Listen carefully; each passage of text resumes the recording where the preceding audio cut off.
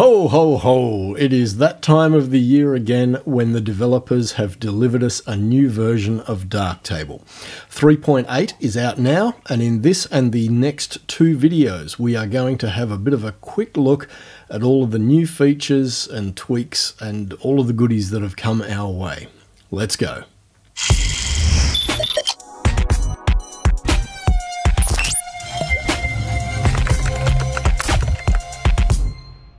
Hi and welcome to episode 101 of Understanding Darktable.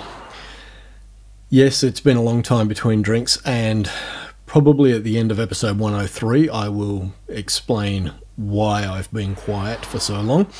But right now you are here because Darktable 3.8 is with us, and I'm guessing you want to know about all the good new stuff that's there.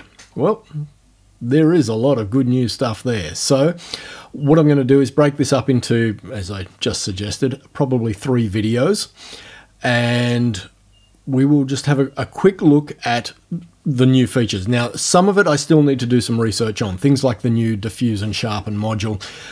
I've started watching Aurelian's 1 hour and 52-minute video on that. I have not completed it yet.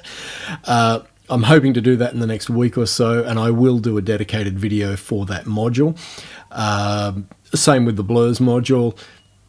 Yeah, there's still some stuff that I need to dive deeper on. So these 3 videos will just be a very quick look into some of the new stuff that's there. Unlike previous videos, you are not going to see my face in the bottom corner of the video all the way through. I think you've seen enough of me for now. So let's just dive in, shall we? The big ones. The keyboard shortcut system has been entirely reworked and extended to allow you to control Darktable with other devices, for example, MIDI devices and game controllers. Standard keyboard and mouse shortcuts can now make use of mouse movements, horizontal, vertical, diagonal, as well as multiple button and key presses, and short or long presses and clicks. Please note that any shortcuts you've previously created are not transferred to the new functionality and will need to be redefined in Darktable 3.8. The new diffuse or sharpen module, allowing you to simulate or to revert diffusion processes to reconstruct images from lens blur, hazing, sensor low-pass filter, or noise.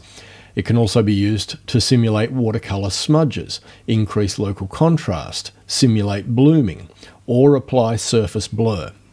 Special rules can be defined to specifically diffuse across or along edges, as well as to avoid sharpening or blurring them.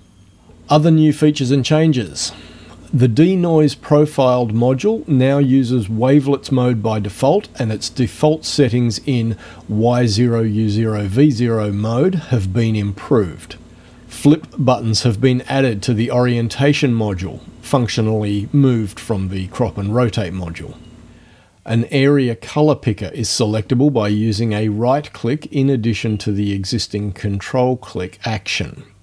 Substitution variables have been added for image dimensions as follows: sensor height and sensor width for the absolute pixel dimensions of the sensor, max height and max width for the raw image size, and export height and export width for the post-cropping final image size. New sorting options based on capture, import, modification, last export, and last print times. Alright, I think that will do it for part 1 of our investigation of the new features in Darktable 3.8. I will catch you in the next one.